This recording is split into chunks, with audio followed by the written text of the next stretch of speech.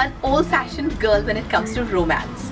I believe in the whole chivalry and that whole sense of wooing and romancing and you know, having flower scent and that whole gallantry, and I just find all of that very, very, very endearing, charming. Sweep a lady off her feet.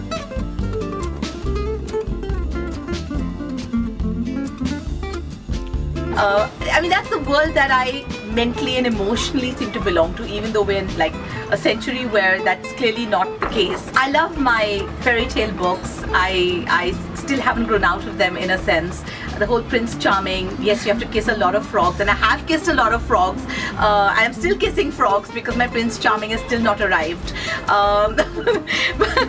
So I think it takes a lot to actually woo me and sweep me off my feet.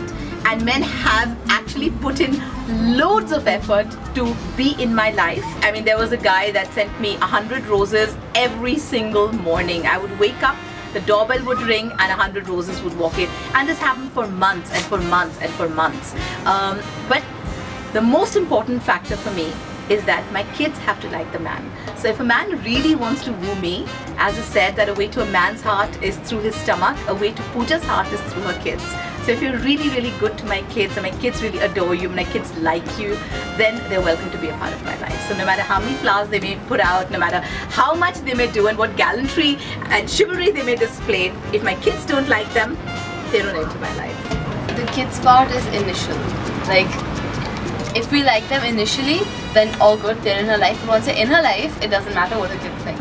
That's not true, Alia, because hang on. You know what I'm talking about. Firstly, we're talking only about one person. But I'm just saying the one person was a good example. Okay, but my point is... The one person I haven't liked. Okay, but hang on a second. My point is this, that a man woos you, a man sweeps you off your feet, your kids like him, he enters your life. You can't suddenly toss a person out. Yes, sometimes there are disagreements. There are disagreements in families. Even if I was married to your father, we would still be having disagreements. I know, I'm just saying, if I was married to your father, there would still be disagreements. Disagreements are normal in families. So my point isn't that your feelings were not valid. My point is this, no. Yeah, it means that disagreements can arise and you try to somehow sort out those disagreements, try to see if there's a workable solution. Ali, the person was never bad to you. You've got to admit. The person is no.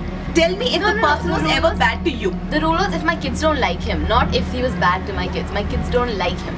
Okay, so what do you do as a parent? Okay, this man sweeps you off your feet. Your kids like him. He enters your life. He's good to your kids. They decide not to like him.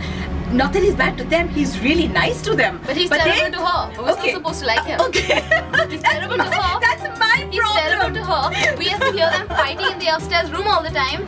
But we're not allowed to mind because he's nice to us. I know, but that's my point. If he was even remotely mean to my children, he would be out that door and never come back. But if the person is, if me and him are sorting out issues. But did it get sorted out? That's why he's not in my life. Now. Not because we told her 100 times. Because she finally, I don't even know if he's going to come back, so I'm not going to say he's not coming back. I'm not going to say anything because for all you know, he'll be downstairs right now in the next 5 minutes. He's not coming back. Okay, let's talk about you, madam. How would you like to be wooed? This new age kid? By not doing anything.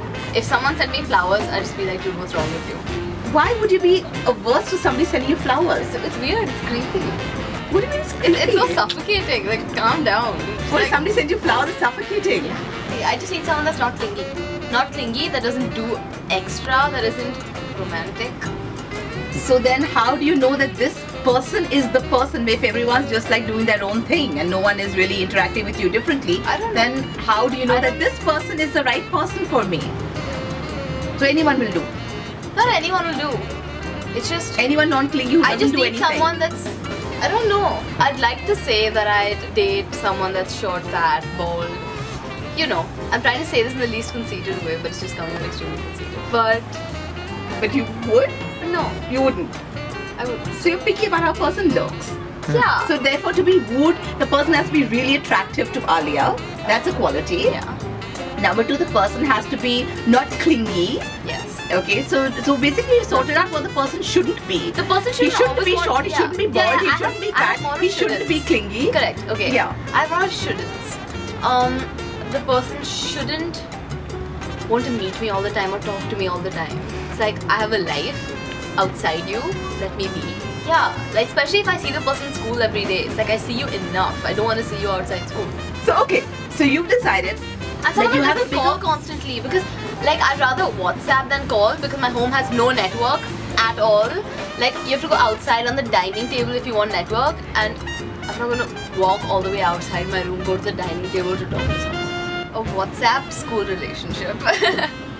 You know, it has like there's no luster, there's no character, there's no drama, emotions. You know, the pomp and She's splendor forever living inside a chick flick. She's forever living inside a chick flick. That's what you're doing. But are you chick flicks are based on reality? Okay, chick flicks. No, see, I'll tell you. They show chick flicks till the point. They are. No. I want to know what happens after the happily ever after. No chick flick ever shows that happened after the happily ever after. If there was a happily ever after, they would have had a part 2. It just ends at happily ever after. That's why there's no part 2. No, they didn't get a part 2 because it's unrealistic and boring. Because happily ever after may be unrealistic and boring to some people, but basically I love the concept of a happily ever after. Where's your happily ever after? It's coming. Oh. It's coming, that's what I said. You know, I'm in constant pursuit of, you know, the perfect space, emotionally, mentally, physically. So Mama has so many things that she wants, okay? Basically she wants a lot. 1 second. She wants a lot. She Romance. Can I talk? Romance. Can I talk? So, she wants a lot of things. Don't say romance, we say romance, I'll get really annoyed right now. So she wants a lot of things. And no normal guy, especially in the beginning of a relationship, will give so much. So then this is what happens. You set your walls this high, there will be people that are waiting to go over the wall. You set your wall this high, there will be nice people that want to come and climb over your wall. You set your walls this high, only the creeps are going to follow.